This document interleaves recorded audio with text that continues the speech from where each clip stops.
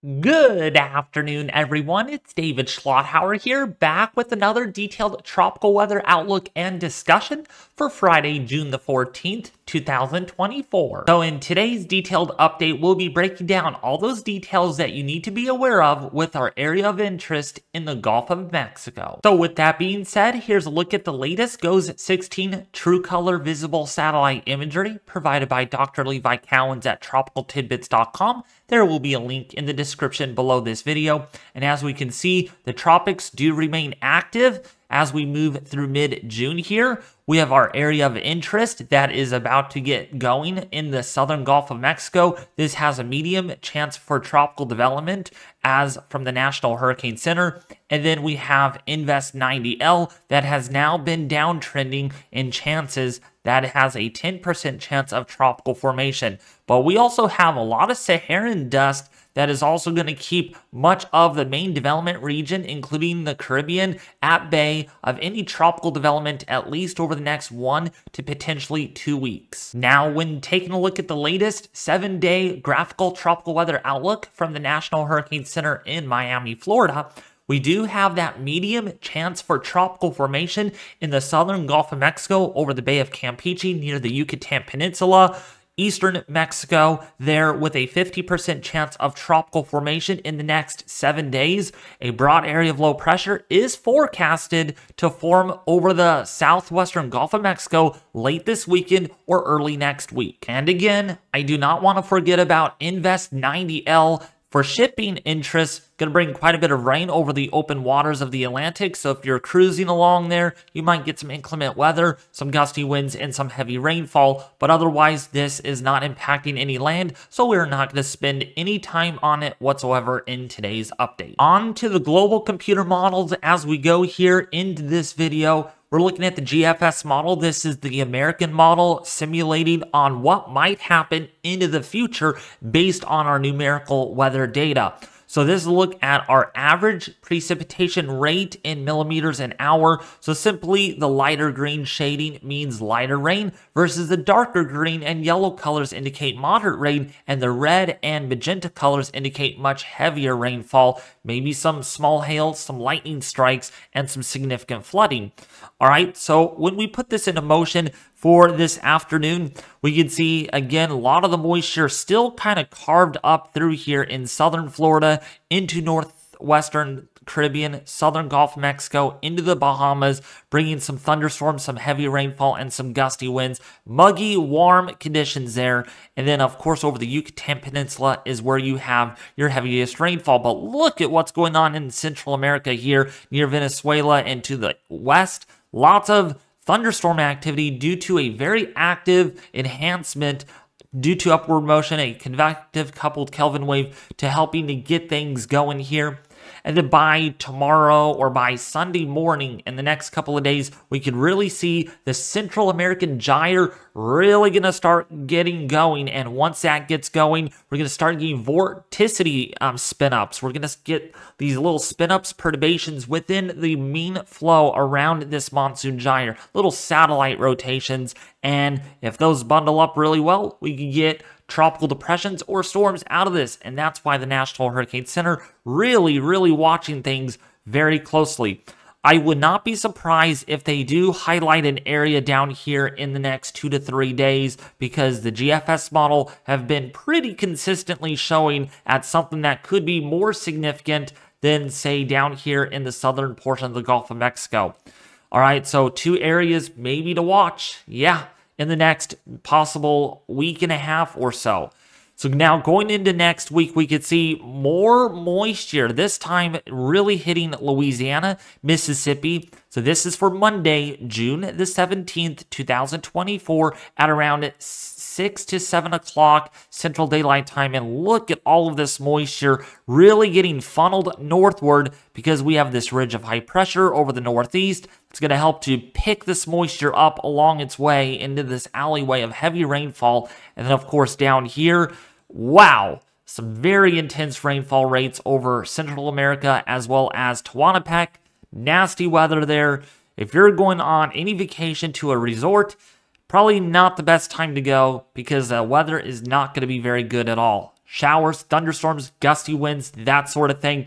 And then look what we got going on. The GFS model still indicating that we might get our first named storm. This would be Alberto on our list of named storms if it develops and if it's successful at doing so in the southern portion of the Gulf of Mexico with all of this moisture that it is going to wind up, going to pick up all that moisture off the Gulf, and it's going to translate it into rainfall. And wow, a lot of rainfall being concentrated.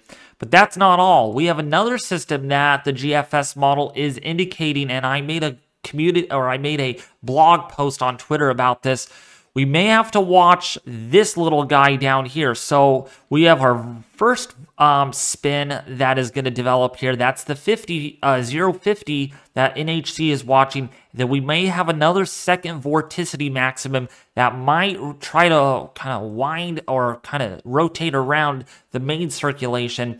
And if the background state down here is favorable, we might see another named storm. And again, this is all happening in June. We all thought that it's not going to be a very active season, but there are a lot of agencies predicting a hyperactive season. And this is climatology at work, not allowing a lot of development this early in the season. It usually doesn't happen until August or September when we really get things going. And in this case, we could get things going a lot earlier. So by June 21st or so right around the longest day of the year, first day of summer, or kind of the second day, because it's about 1 o'clock in the afternoon on the 20th, we have summer. You can see again that vorticity maximum really going to spin up. And again, we will really have to see on where this goes. If we look at the previous model runs, the last 4 or 5 runs, we can see last night's run had the system hitting the same area like Pensacola, Panama City, Florida, Alabama, Georgia.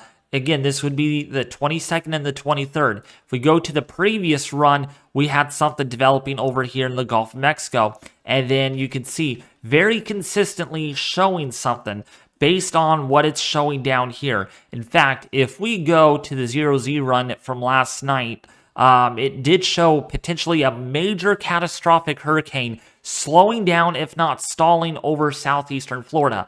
If that happens, that would be total devastation on an exceptional scale that, since Harvey made landfall in that area, essentially would be really, really bad. Good news is it's not in the last 2 model runs from the GFS, but it is bear watching that Gulf of Mexico at least in the next 180 hours, 7 to 9 or 10 days, bear watching for tropical development. How much rainfall could you see? Definitely quite a bit of rainfall over the next, say, week and a half or so. In the next 7 to 8 days, you could be looking at anywhere between about 1 to 2 inches of rain over the Gulf. The southern Gulf states there of, say, Texas, Louisiana, Mississippi. But if you're down here in Central America, you can see several inches, if not a couple of feet of rainfall due to training of storms that are persistent, they don't move very much, and they dump a lot of rainfall. To add more concerning news in today's video, sea surface temperature anomalies are well above average climatology speaking. They are even further ahead of schedule than what we had last year, and they are ahead of schedule than the 2020 Atlantic hurricane season. So essentially, the Gulf has never been this warm this early in the hurricane season ever on record, and we are seeing some anomalies here, even breaching almost 4 degrees Celsius above average. Again, departure from normal, we are well above average throughout the entire Gulf of Mexico, and that adds more heat to the air, more latent heat release. When we look at the actual sea surface temperatures here, we are looking at sea surface temperatures along the Louisiana coast and over the northern Gulf of Mexico, roughly between about 30 to 32 Celsius. We have a little patch here, especially over the southern Gulf of Mexico, that are running well above average, 31 to 32 Celsius. So again, if we get that monsoon gyre that is predicted, this is really, really concerning. A lot of upper ocean heat content in this area. Sea surface temperatures are record-breaking warmth in that area. and that is not what we like to hear about. When you take a look at the upper ocean heat content, definitely really high down here in the southern Gulf. That loop current, very high in upper ocean heat content, and of course, over the western and northern portions of the Gulf, really looking at record-breaking upper ocean heat content, especially in the Caribbean right now. We have not seen upper ocean heat content this high at all ever on record, and we are now outpacing some of the highest upper ocean heat content in satellite modern era that dates back to the 1800s. In fact, we're even higher than we were last year and than what we were in 2020. Even 2005, we were well ahead of that, and that gave us 28 named storms. 2020 gave us 30 named storms, and what could this season bring? That is a huge question mark right now, but right now, it is looking very, very active in the Atlantic hurricane season once we go into August, September, and especially in October. But anyways, if you did enjoy today's detailed tropical weather outlook and discussion on our area of interest in the southern Gulf of Mexico, please be safe, folks. This is going to bring a lot of heavy rainfall, significant catastrophic flooding. You don't need a named storm necessarily to get something like this. All you need is a storm to really move slowly, pick up a lot of moisture, and it's game on. So please be safe, folks. I will continue doing advisory package updates on this system as long as it remains a threat to these areas of Mexico, the southern Gulf of Mexico, including for the Bay of Campeche, including the Yucatan Peninsula. And then we'll have to look beyond that for more possible tropical development in early July, perhaps, over much of the main development region. That's for another video. But otherwise, thank you all for watching. Share, like, subscribe, and leave a comment in the section below, and I will keep you all updated. I will have another detailed tropical weather outlook and discussion tomorrow at around 2 or 3 p.m. Pacific Daylight Time. Otherwise, thank you for watching.